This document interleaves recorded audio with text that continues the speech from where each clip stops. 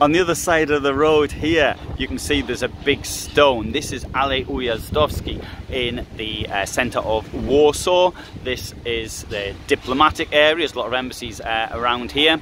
And in Nazi times, during the occupation from 1939 until January of 45, maybe it's fairer to say until the beginning of the Warsaw Uprising, this was the government quarter.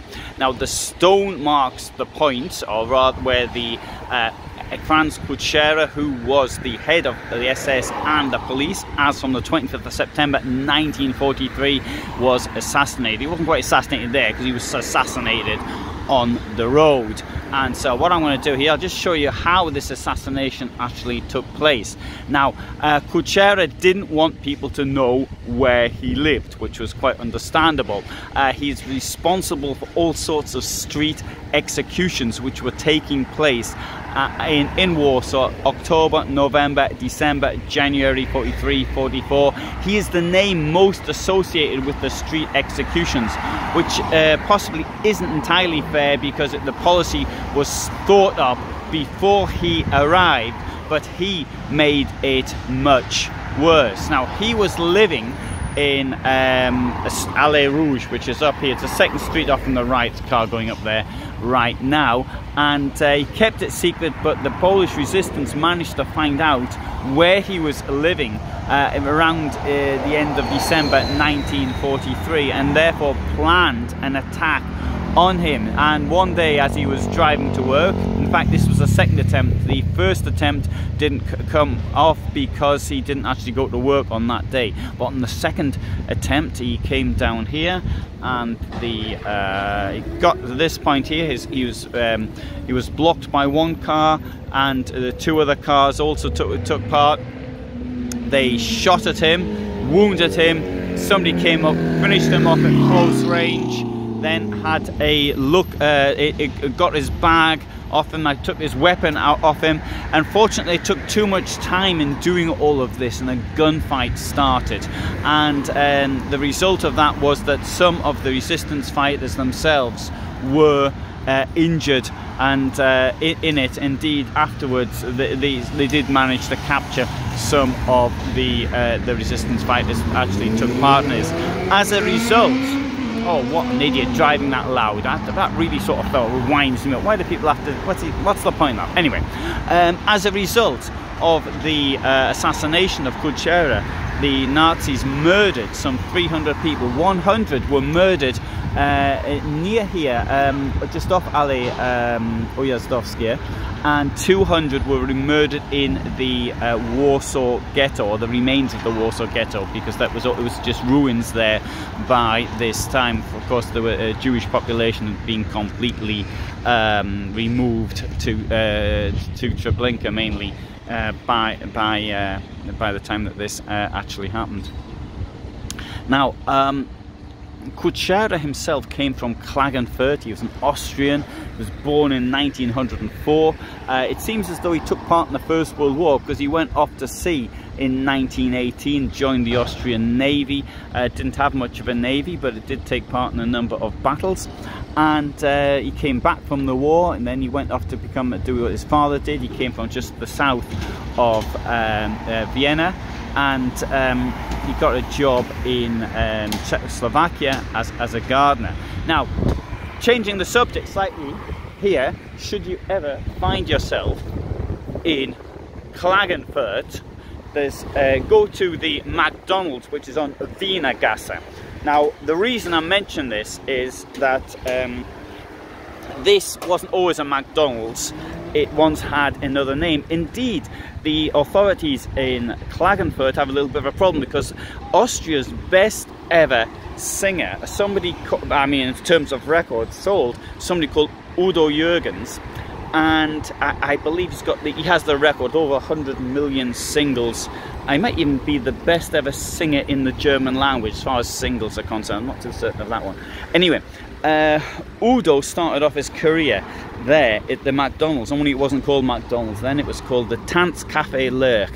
And at the Tanzcafé Lurk, there was was owned by a Mr. Lurk, and this Mr. Lurk in particular, when Udo turned up, Mr. Lurk just got back from Italy, where he'd been hiding because he thought the authorities were after him for his role in the murder of 1.6 million people in Lublin during the Second World War. The Tanzcafé Lurk had previously been called the Café Lurk, and it was owned by Mr. Lurk's father, and this was a place where a number of Nazis used to hang out, such as Odilo Globocnik, Kaltenbrunner used to hang out there. I think that Richard Tomala was another one that actually used to hang out there, and also Kutschera, I believe, also hung out there. And so this formed a group of people who was deeply involved in crime in this country, mainly in Operation Reinhardt, although Kutschera himself wasn't involved in that. And this is how they came together, and this was this McDonald's. And should any actual viewer be in Klagenfurt, you get me some photographs and send them to me, because the only ones I'm using in my videos are ones from McDonald's, and I think I could understand them not wanting for me to be using their material. Here, we'll just have a quick walk up here whilst I'm talking to you about this. Now, Kutschera himself was involved in the underground Nazi movement, because in Austria it had been banned, and he even served a term in prison as a result of it. Having said that, once Nazi Germany occupied Austria, the good times started for him. He got himself all sorts of jobs, including that as being a member of parliament in the Reichstag, and he was in the SS was his day job. He was also on the People's Court, amongst many other things as well.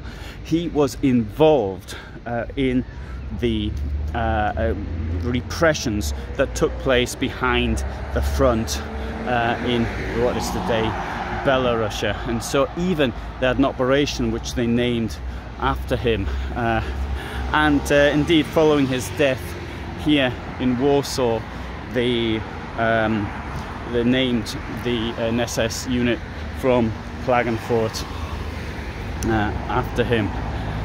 Anyway, so that's a quick video on Kutschera. I've done a much longer video, which, I've done it, I've written it, I haven't put it together yet.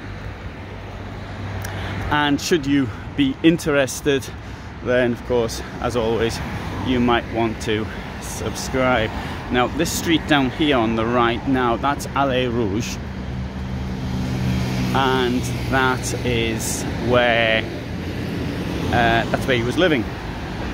And now, one thing about Kutschera is this, is that they put up these posters, but he didn't have his name on the poster. So before, often you see the names that these people have been shot, and it's signed by somebody. You've got the name of the criminal responsible for giving the order, such as Ludwig Hein, for example, or others. In the case of Kutschera, he didn't have his name on it. He just had his position. The police and SS Führer for the Warsaw district, and the reason was because I think he was frightened of what the consequences could be for him. As it turned out, he was right to be afraid, and he paid the price. After he died, it was a very curious thing. They laid on a special funeral for him, the same as they did for Heydrich in 2 years earlier in Prague. And his then girlfriend, who was from Norway, was actually pregnant, and they arranged a marriage, sort of a post-death marriage ceremony for them. So he got married on the day of his funeral. Not many people have done that. So, and the son actually turned out to be a famous mountaineer. He was the first person to actually conquer a peak in the Himalayas in, I was about 1965 or thereabouts. He died in 2000 and I'm almost 2004. I think he was 59 years old, something like that. So, okay, so if you found it interesting, thanks so much for listening, and you might want to see the longer video once I get it done.